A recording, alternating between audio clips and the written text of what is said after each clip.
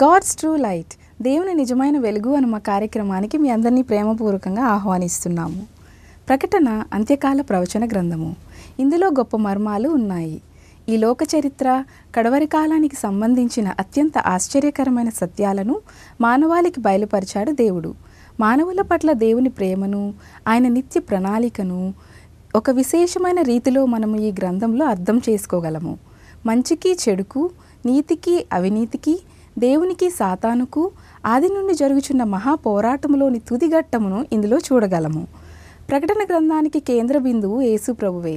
ఆ తేజోమయుడు జయశీలుడుగా ఇందులో ప్రతి పుటలో కనిపిస్తాడు.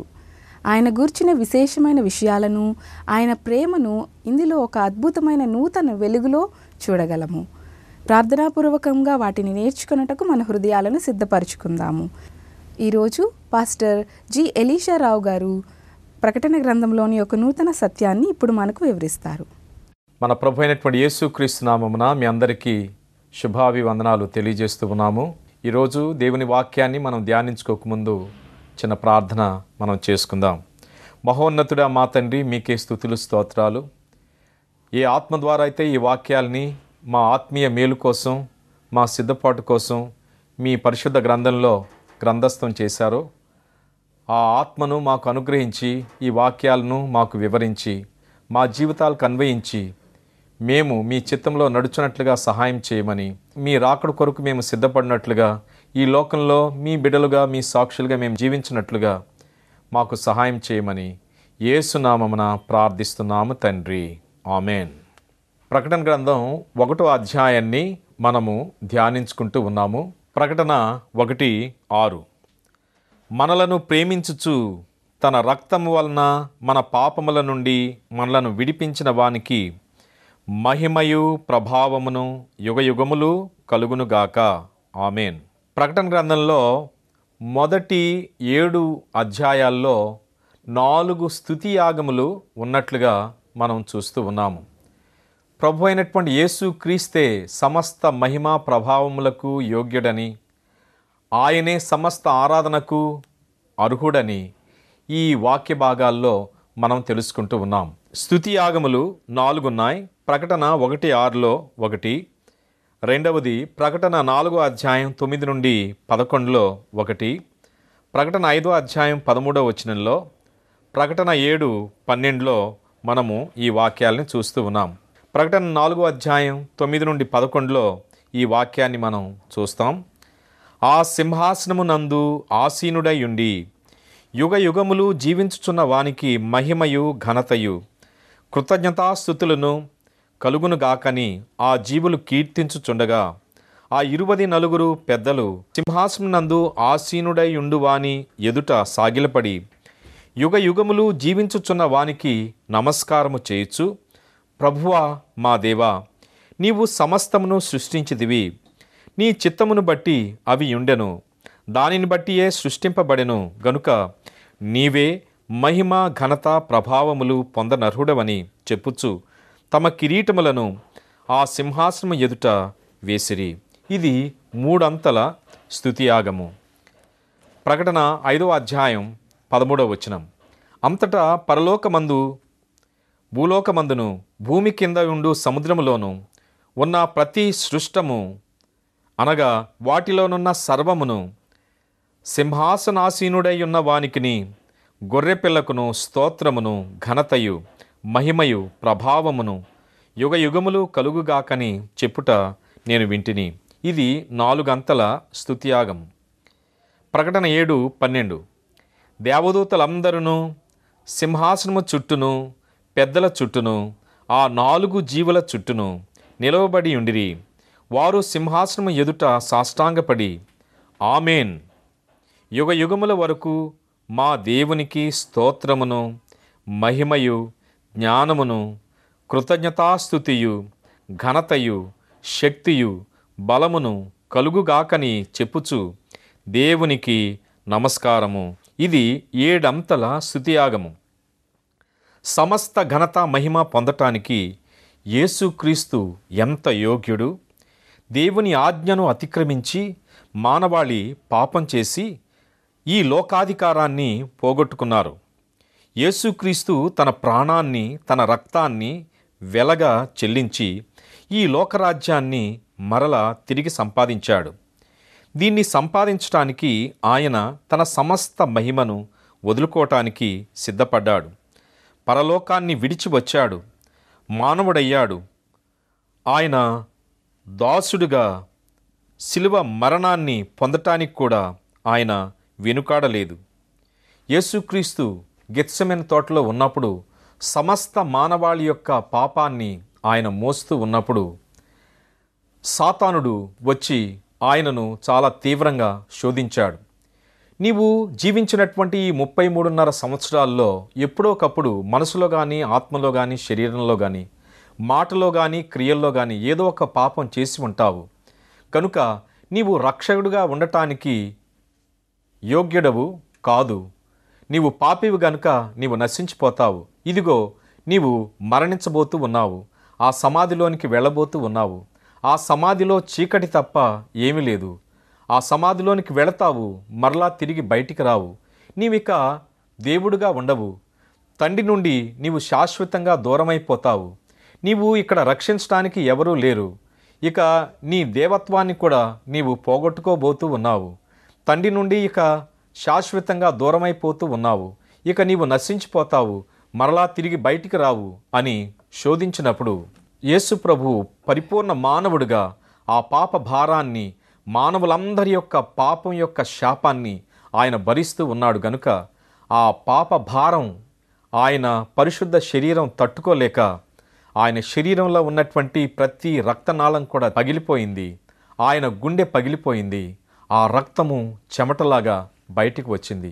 అప్పుడు ఆయన ప్రార్థన చేశాడు, తండ్రి నీ చిత్తమైతే ఈ గిన్నెను నా దగ్గర నుండి తొలగించు అని 3 సార్లు ప్రార్థన చేశాడు.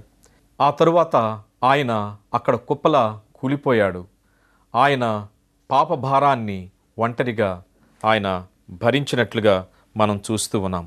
సాతానుడు శోధనలో నుండి ఆయన తప్పించుకుని ఆయన ముఖాన్ని చెకుముక్కి రాయిలాగా పెట్టుకుని వెళ్ళి ఆ సిలువను ఆయన భరించాడు.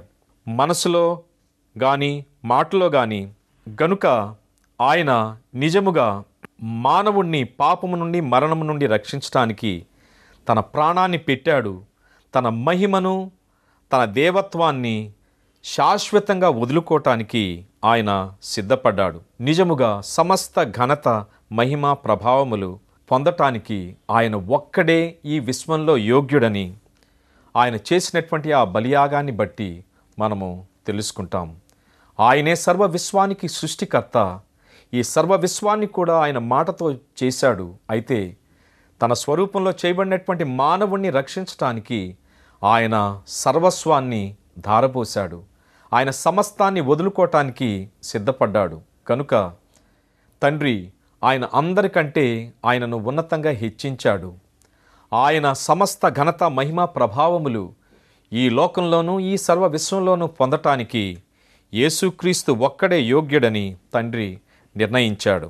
ప్రియమైనటువంటి దేవుని బిడ్డ, నిన్ను ప్రేమించేటువంటి ఆ ప్రభువుని వ్యక్తిగతంగా తెలుసుకుని ఆయనతో వ్యక్తిగతమైనటువంటి సంబంధం కలిగి ఆయనను నీ పూర్ణాత్మతో, పూర్ణ మనసుతో ప్రేమిస్తూ ఆయన మాటలకు విధేయుడివై ఇక జీవించుట యేసేనని మనము ఆయనకు సంపూర్ణంగా సమర్పించుకుని జీవిస్తే ఆ జీవితమే ఆయనకు స్తుతి, మహిమ, ఘనతగా ఉంటుందని మనము ఈ వాక్యాల్లో నేర్చుకుంటున్నాం. ఆ తరువాత ప్రకటన 1:7 మనం చూస్తాం, ఇదిగో ఆయన మేఘరూఢుడై వచ్చుచున్నాడు, ప్రతి నేత్రము ఆయనను చూచును. ప్రకటన గ్రంథం 1వ అధ్యాయంలో యేసుక్రీస్తు 2వ రాకడను గురించినటువంటి ప్రాముఖ్యమైనటువంటి ప్రస్తావన ఉన్నది. ఈ గ్రంథంలోని చివరి అధ్యాయంలో కూడా క్రీస్తు 2వ రాకడను గురించి నొక్కి వక్కాణించి చెప్తోంది.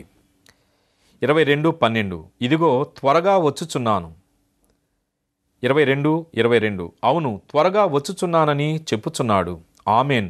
ప్రభు అయిన యేసు రమ్ము. ప్రకటన గ్రంథంలోని ప్రతి ప్రవచనంలోని ప్రతి వాక్యంలో యేసుక్రీస్తు 2వ రాకడను గురించినటువంటి ఉద్ఘాటన ఉన్నది.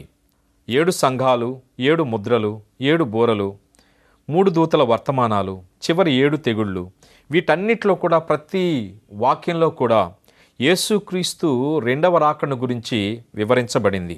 ఒక విధంగా బైబిలు పండితులందరూ ఈ వాస్తవాన్ని అంగీకరిస్తారు. అంత్యకాలంలో జీవించే దేవుని ప్రజలకు, అంటే ఆయన సంఘానికి క్రీస్తు రెండవ రాకడను గూర్చిన నిశ్చయతను, అభయాన్ని ఇవ్వటమే ప్రకటన గ్రంథం యొక్క గురి, ఉద్దేశమని బైబిల్ పండితులంతా ఒప్పుకుంటున్నారు. ప్రకటన గ్రంథం క్రీస్తు రెండవ రాకడ గ్రంథం. యేసుక్రీస్తు ఈ లోకంలో 33.5 సంవత్సరాలు జీవించి మరణించి 3వ రోజున మృత్యుంజయుడిగా తిరిగి లేచి పరలోకానికి ఆరోహణై వెళ్ళక ముందు ఆయన తన ప్రజలకు ఒక గొప్ప వాగ్దానం చేశాడు. ఆ వాగ్దానాన్ని మనం యోహాను 14:1-3 చూస్తాం. మీ హృదయమును కలవరపడి నీయుకుడి, దేవుని యందు విశ్వాసముంచుచున్నారు. నా తండ్రి ఇంట అనేక నివాసములు కలవు, లేని ఎడల మీతో చెప్పుదును. మీకు స్థలము సిద్ధపరచ వెళ్ళుచున్నాను. నేను వెళ్ళి మీకు స్థలము సిద్ధపరిచిన ఎడల నేనుండు స్థలములో మీరును ఉండులాగన మరలా వచ్చి నా యొద్ద నుండుటకు మిమ్మును తీసుకుని పోవుదును. యేసుక్రీస్తు ఆయన ఆది అంతము, పుట్టుక మరణం లేనటువంటి దేవుడు. ఆయన సర్వజ్ఞాని, సర్వశక్తుడు, సర్వ విశ్వానికి సృష్టికర్త అని లేఖనాలు చాలా తేటగా తెలియజేస్తూ ఉన్నాయి. ఆయన దేవునితో సమానుడు, అదృశ్య దేవుని స్వరూపుడు. ఆయన ఆశ్చర్యకరుడు, ఆలోచనకర్త, బలవంతుడగు దేవుడు, నిత్యుడగు తండ్రి. ఆయన సాక్షాత్తు దేవుడు. దేవుడు ఎన్నడును అబద్ధమాడజాలడు. ఆయన కృపాసత్య సంపూర్ణుడు. ఆయనే మార్గము, సత్యము, జీవము. ఆయన ఒకసారి వాగ్దానము చేస్తే అది శాశ్వతంగా నిలిచి ఉంటుంది. ఆకాశము భూమి గతించిపోయినా ఆయన వాగ్దానంలో ఒక పొల్లు కానీ ఒక సున్న కానీ తప్పిపోదు. హెబ్రీ 6:18 ఈ వాక్యాన్ని మనం చూస్తూ ఉన్నాం. దేవుడు తన సంకల్పము నిశ్చలమైనదని, ఆ వాగ్దానమునకు వారసులైన వారికి మరి నిశ్చయముగా కనుపరచవలనని ఉద్దేశించిన వాడై తాను అబద్ధమాడజాలని నిశ్చలమైన 2 సంగతులను బట్టి మన ఎదుట ఉంచబడిన నిరీక్షణను చేపట్టుటకు శరణాగతులమైన మనకు బలమైన ధైర్యము కలుగునట్లు ప్రమాణము చేసి వాగ్దానమును దృఢపరిచెను. ఇక్కడ దేవుడు చేయలేని 2 విషయాలను మనం చూస్తూ ఉన్నాం. దేవుడు ఎన్నడూనూ అబద్ధమాడలేడు. రెండవది, దేవుడు తాను చేసిన వాగ్దానమును ఎన్నడూనూ ఆయన మీరలేడు. మన జీవితం యొక్క గురి, గమ్యం యేసుక్రీస్తు రెండవ రాకడే. మన విశ్వాసం యొక్క శుభప్రదమైన నిరీక్షణ ఆయన రెండవ రాకడే. యుగయుగాలు మనము కన్న కలలు, మన తలపులు, మన నిరీక్షణ ఆయన రాకడలోనే ఫలిస్తాయి. ఎంత మధురానుభూతి, ఎంత అభయం, ఎంత ధైర్యం, ఎంతటి నిరీక్షణ! ఆ ప్రభు వాగ్దానాన్ని ఎవరైతే నమ్ముతారో, దానిని వారి సొంతం చేసుకుంటారో వారు ఎంతో ధన్యులని ఇక్కడ చెప్పబడి ఉన్నది. కనుక ప్రియమైనటువంటి దేవుని బిడ్డ, దేవుని వాగ్దానాన్ని నీవు పొందాలి. సంవత్సరాలు గడిచినా, యుగాలు గడిచినా యేసు ప్రభు యొక్క వాగ్దానం ఎప్పటికీ మారదు. The lapse of time will never change God's promise. అవి ఎంతకాలమైనా 2000 సంవత్సరాల క్రితం ఈ వాగ్దానం ఇచ్చినప్పటికీ ఈరోజు ఈ లోకంలో జీవిస్తున్నటువంటి ప్రతి మనిషికి కూడా దేవుడు ఆ వాగ్దానాన్ని ఇస్తూ ఉన్నాడు. ప్రకటన 1:7 ఇదిగో ఆయన మేఘరూఢుడై వచ్చుచున్నాడు. యేసు ప్రభు ఈ లోకంలో నుండి ఆరోహణై వెళ్ళేటప్పుడు దేవదూతలు అక్కడ ప్రత్యక్షమై వాగ్దానం చేశారు. అపోస్తల కార్యాలు 1:9 వారు చూచుచుండగా ఆయన ఆరోహణమాయను. అప్పుడు వారి కనులకు కనపడకుండా ఒక మేఘము ఆయనను కొనిపోయెను. ఆయన వెళ్ళుచుండగా వారు ఆకాశం వైపు తేరు చూచుచుండిరి. అప్పుడు ఆ దేవదూతలు, మీ యొద్ద నుండి పరలోకమునకు చేర్చుకొనబడిన ఈ యేసే ఏ రీతిగా పరలోకమునకు వెళ్ళుట మీరు చూచితిరో ఆ రీతిగానే ఆయన తిరిగి వచ్చునని వారితో చెప్పిరి. అంటే ఆయన పరలోకమునకు మేఘముల మీద వెళ్ళాడు. మేఘముల మీదే ఆయన తిరిగి ఈ లోకానికి రానై ఉన్నాడని మనము ఈ వాక్యంలో నేర్చుకుంటాం.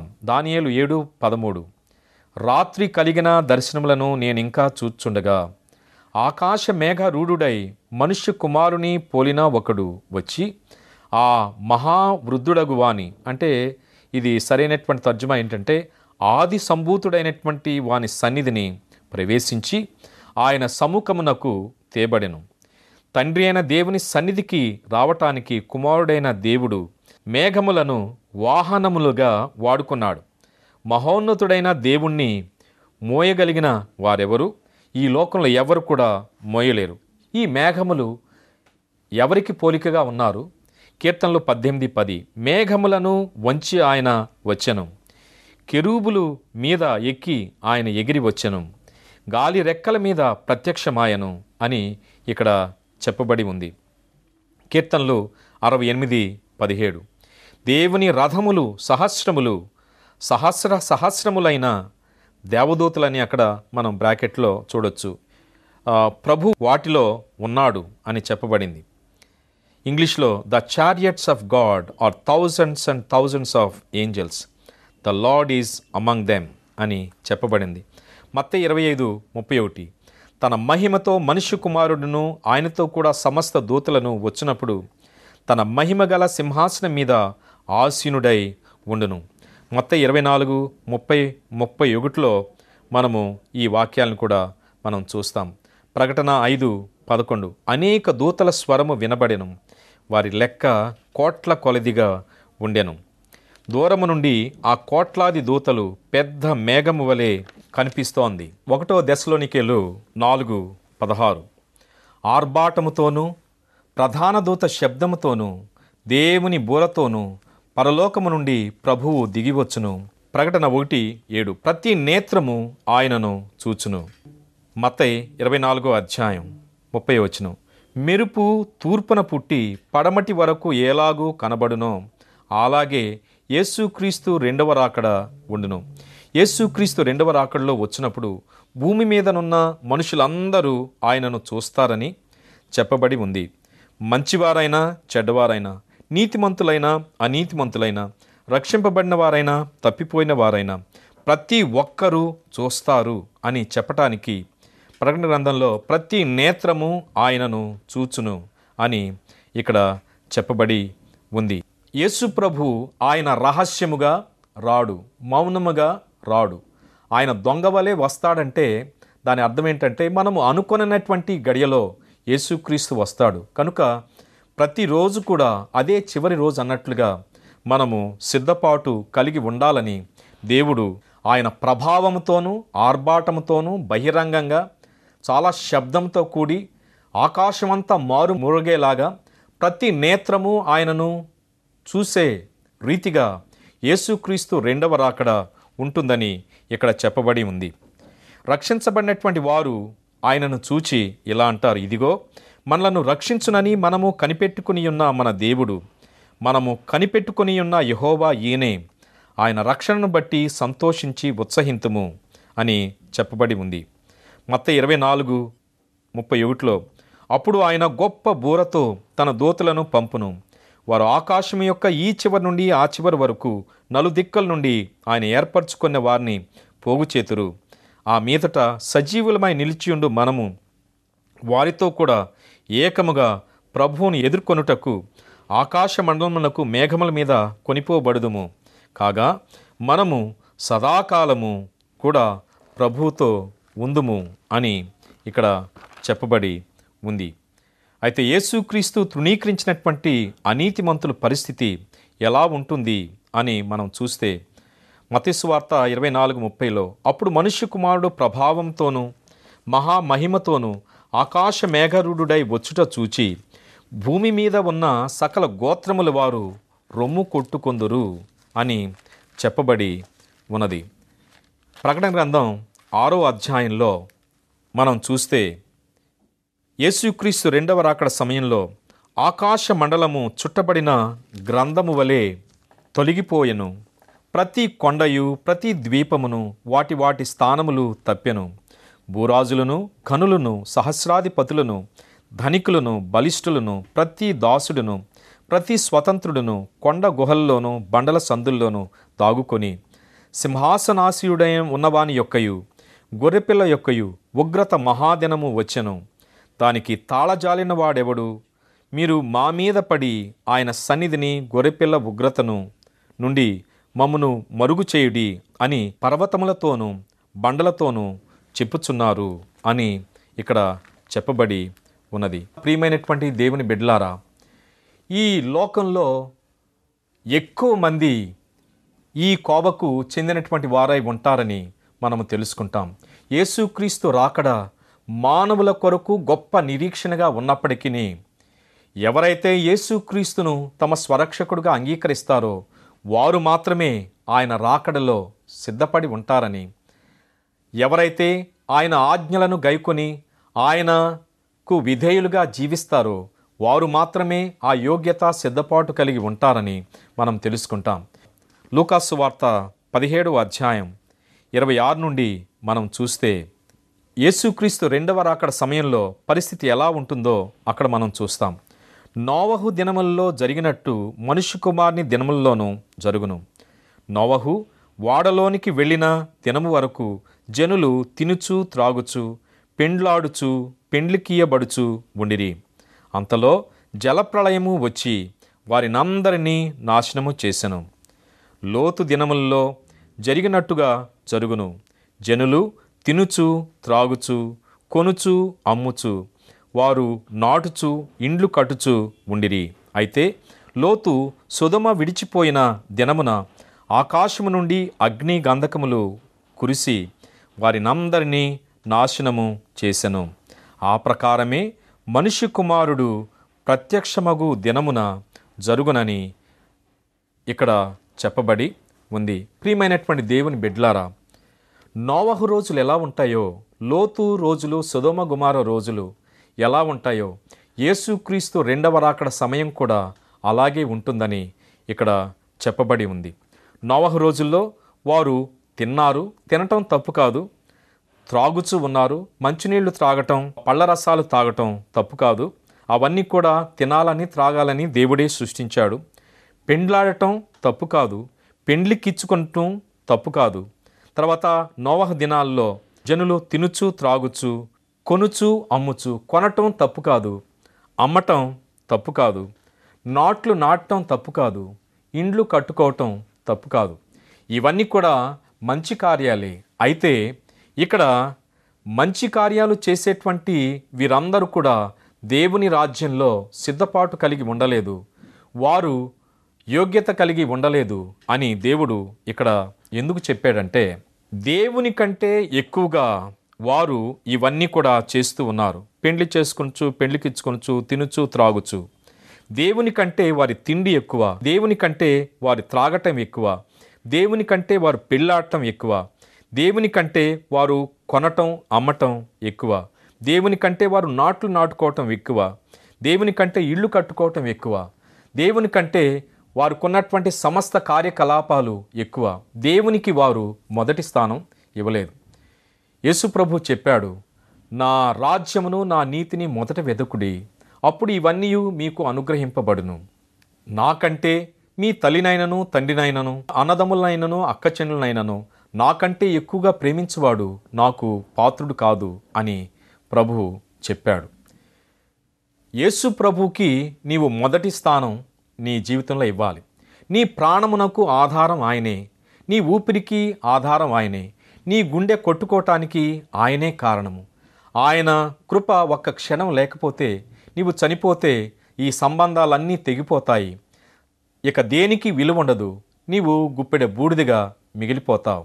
అయితే దేవునికి నీవు మొదటి స్థానం ఇస్తే, దేవుడు నీకు ప్రధానంగా ఉంటే ఈ జీవితము నీకు ఎంతో విలువగా ఉంటుంది. If God is not given the first place, he is not present there. దేవునికి మొదటి స్థానం ఇవ్వకపోతే ఆయన అక్కడ ప్రత్యక్షమై ఉండడు. దేవుడు అక్కడ లేకపోతే నీకు రక్షణ నిరీక్షణ అనేటువంటిది ఉండదు. కనుక ప్రియమైనటువంటి దేవుని బిడ్డ, అందరికంటే అన్నిటికంటే నీ ప్రాణమునకు ఆధారమైనటువంటి వాడు, నీకు నిత్యజీవాన్ని ఇవ్వటానికి ఆయన ప్రాణమును పెట్టి ఆయన రక్తాన్ని చిందించినటువంటి ఆ ప్రభువే నీకు ప్రాణముగా ఊపిరిగా సర్వస్వంగా ఉండాలి. ఆయనే మొదటివాడుగా ఉండాలి. అప్పుడు నీవు ఆయన రాకడలో సిద్ధపడి ఉంటావు, అన్నిటినీ ధైర్యంగా ఎదుర్కొంటావు. పరిశుద్ధాత్మ దేవుడు నీ జీవితంలోకి వచ్చి నీ జీవితాన్ని మార్చివేస్తాడు. దేవునికి యోగ్యమైనటువంటి జీవితంగా తండ్రి సన్నిధిలో ఆయన సమర్పిస్తాడు. అప్పుడు ఆయన ఎప్పుడు వచ్చినప్పటికీ ఆయనను ఎదుర్కొని ఆ నిత్య మహిమలో ప్రవేశించేటువంటి యోగ్యతను మనము పొందుతాం. ఆ ప్రభువే మనకు మొదటివాడుగా ఉండునట్లుగా పరిశుద్ధాత్మ దేవుడు మనకు సహాయం చేయునుగాక. అప్పుడు ఆ మహిమలో ప్రవేశించేటువంటి ధన్యతను ఆ రెండవ రాకడలో మనమంతా కూడా పొందుతాం. అలాంటి ధన్యతను దేవుడు మనందరికీ అనుగ్రహించునుగాక. ప్రార్థన చేసుకుందాం. మహోన్నతుడా మా తండ్రి, మీకే స్తుతులు స్తోత్రాలు చెల్లించుకుంటూ ఉన్నాము. మీరు ఇచ్చినటువంటి ఈ వాగ్దానానికై మీకు వందనాలు నాయన. పాపములో నశించిపోతున్నటువంటి మమ్ములను రక్షించటానికి మీ సర్వస్వమును దారిపోసావు నా ప్రభువా. మీ రక్తాన్ని చిందించావు, మీ ప్రాణాన్ని పెట్టావు. మా పాపములన్నిటినీ నా ప్రభువా ఒక్క క్షణంలో ఒక్క రక్తపు బొట్టుతో వాటన్నిటిని కొట్టివేశావు. మమ్ములను ప్రేమించావు నాయన. సమస్తమును వదిలి వచ్చావు. సమస్త శాపాన్ని మీ మీదకు తీసుకుని మా కొరకు మరణించావు నాయన.